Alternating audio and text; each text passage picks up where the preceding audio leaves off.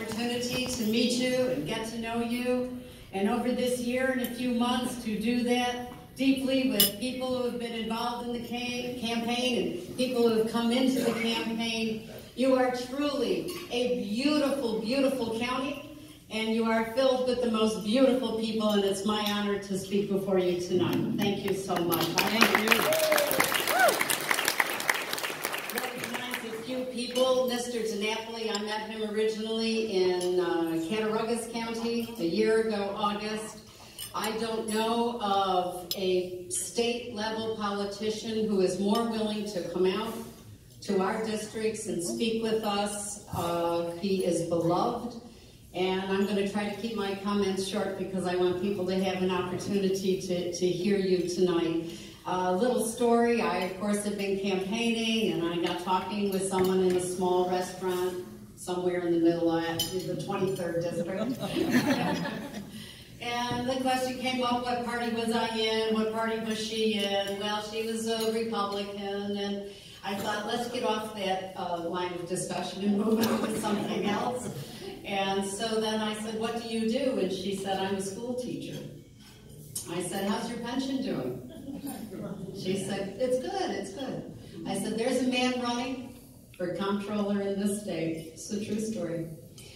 And you have him to thank, because New York State, I still believe, is #1 in holding on to the pensions around this state. It is more vested and more secure than any place else, and you have Tom DiNapoli to thank for it.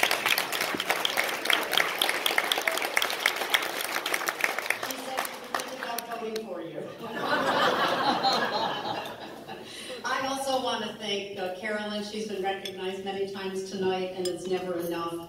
Carolyn and I met originally last summer, came up, we sat in the Wildflower Cafe, and you know, if you ever have a chance to run for an office and you're the first time impression and you're trying to make it a good one, you couldn't meet with a nicer person than Carolyn. She always makes the conversation comfortable, and she is most concerned about supporting the county and supporting the Democrats, and I'm very grateful for all of your support and your friendship. Thank you.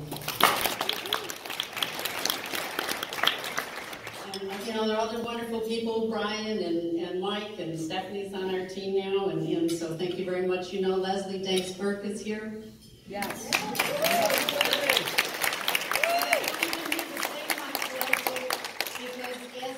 Your reputation has stood with all of us in this area, and we are so grateful for your citizenship and your service, and we know that will continue, and we're so happy to have that. I have some Yates County representation to recognize. Bob and Val are here. I'm so grateful.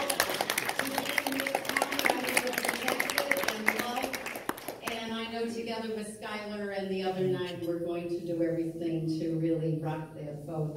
Just if you would bear with me, 2 more people I want to recognize very quickly. Actually, it's 3, but I'm already thinking of my son Nico, and his fiance is 1. And they are here tonight, and they work in the extension program here in Schuyler County. So you may see them. Say a word about my partner, Vicki Everett, not only because I could not be in this race without her, I couldn't be doing this without her support and her love, but also because she has been your kindergarten teacher in Watkins Glen.